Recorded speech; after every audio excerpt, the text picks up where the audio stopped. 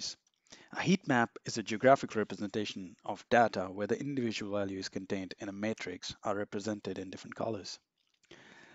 Usually, being a collector or receivable management expert, it is a very common practice to see the highlighted areas where the overdue reduction needs more focus.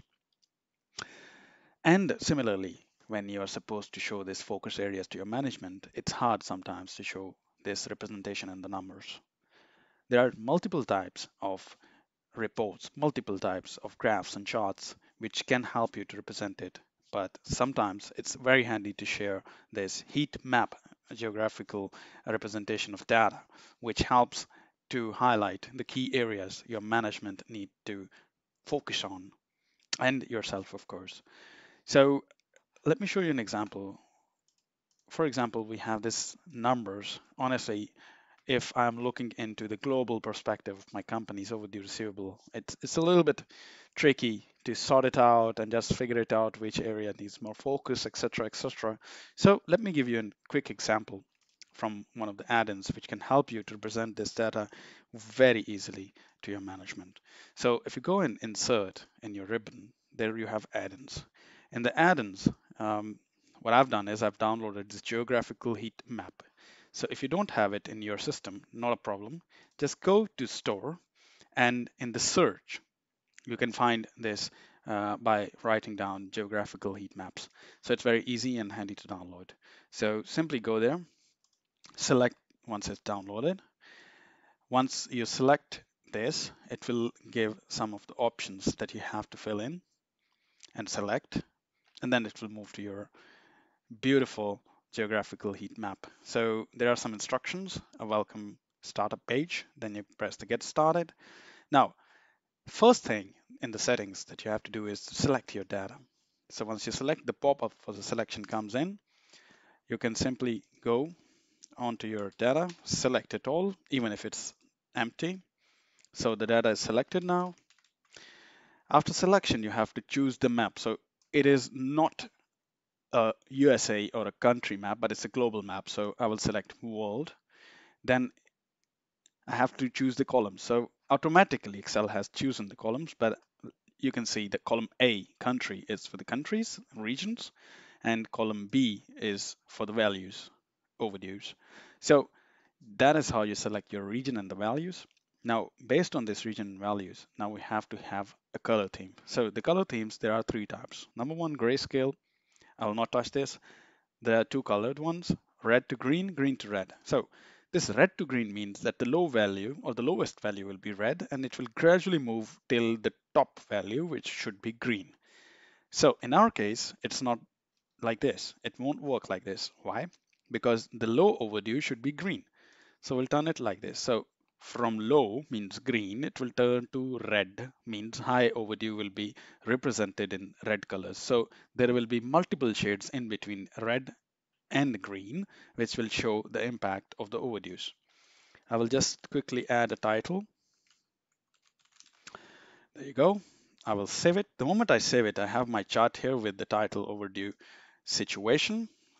Globally, now wherever I have these numbers, we have these colors. For example, you see UAE. It is in 34 million, which is the highest. And you see here, the UAE 34 million is in red.